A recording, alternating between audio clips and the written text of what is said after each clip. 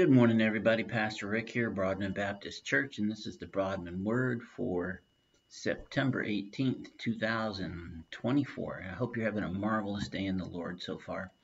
I want to tell you how incredibly special God thinks you are, how much He loves and cares for you, and gives us ways to get through this world and to walk our path. And He's right there with us all the way, every step. And so today we're going to be talking about accessories. What accessories did God give you in order to make it through what is a very challenging world? It's from Ephesians 6:11, and you may have heard this before, but it's put on the full armor of God so that you can take your stand. And so what does that mean? What's this armor? Well, God gives us a lot of things. We get spiritual gifts individually, but we also have other things. We have faith and trust and truth and a number of things that God provides for us in order for us to be able to make it through the challenges of the individual walk. We are part of the worldwide Church of Jesus Christ, all Christians everywhere. You know, there's like 8 billion of us, around 4 billion of us, I think. So there's quite a few folks that believe in Christ, and that is to be cared for by God. And so each of us as a whole have the promises of God. We also each individually have things that we can use to go out on the battlefield, so to speak, and fight the enemy. Because there is only those who believe in God, and then there are the enemies of God. Sounds a little stark, but that's really what Scripture boils it down to.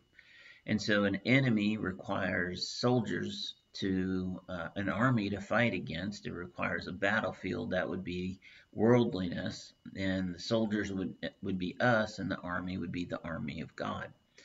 And no army takes the field without some sort of armor. So we need to stand against the devil's schemes, and that requires tools.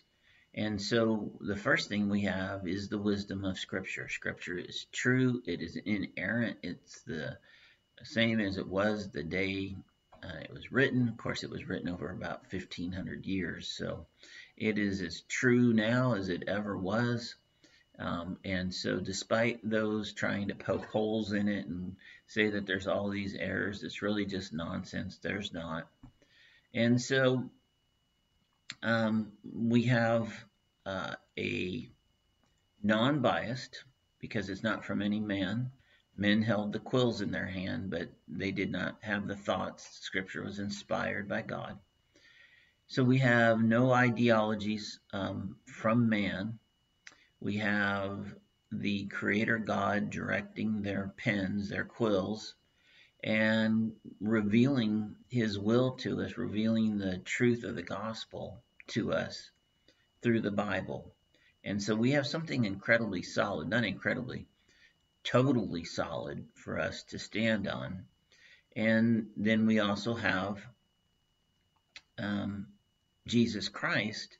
Without His help, there's no way that we could live out His truth, the truth. We would eventually give in to the lies of the world. So the good news of the gospel then and Jesus Christ are intertwined. They are not separable. You remember John told us in the beginning was the Word, and the Word became flesh. Well, that flesh was Jesus Christ. The Word is the truth of God. And so Jesus is God's representation of His truth and His will and how we are supposed to live our lives. And so in verse 14 talks about we would give into lies. Without the gospel, we would have no peace. So the gospel is part of our armor. Without faith shielding us, we would eventually succumb to doubt. And our salvation in the Holy Spirit is what anchor us to God and to live well for God. So these are the things that are our armor. Scripture gets a little bit more detailed and talks about the breastplate of truth and things like that, belts, swords, things. The point for us, though, now in this particular conversation is for us to understand that we have these tools. The Holy Spirit is our guide. Without the Holy Spirit, it would be difficult for us to discern truth and lies. It would be hard for us to have a compass, a true north, so to speak, because there's so much information in the world. We would fall prey to it and its lies, because there is only truth and lies. Doesn't matter what all the talking heads on TV say. There's something's either true or it's not. If it's true, good. If it's not, then it's a lie, and it's trying to deceive you into thinking something that's not true. So without that clarity, without there being, you're either with God or you're an enemy of God, something's either true or it's not true, something's either of the gospel or it's not. Without these very clear delineations, without this rock for us to stand on called the gospel, there would be a lot of variability. And there would be a lot of ideas that we would listen to, and some would sound good, and we could be easily deceived, led off our path, and we could then end up being separated from God. So, what I want to let you know then, and kind of wrapping this up today, is that we are not intended to do this alone. You are given a Holy Spirit as a guide.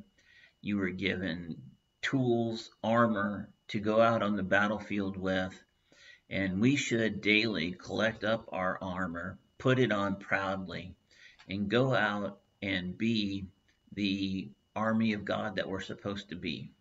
And we should then stick to the truth that we are founded on and remain laser focused on our mission and live as if we are trying to live out God's will for us. And I love you. I hope you have a marvelous day. I'll talk to you later.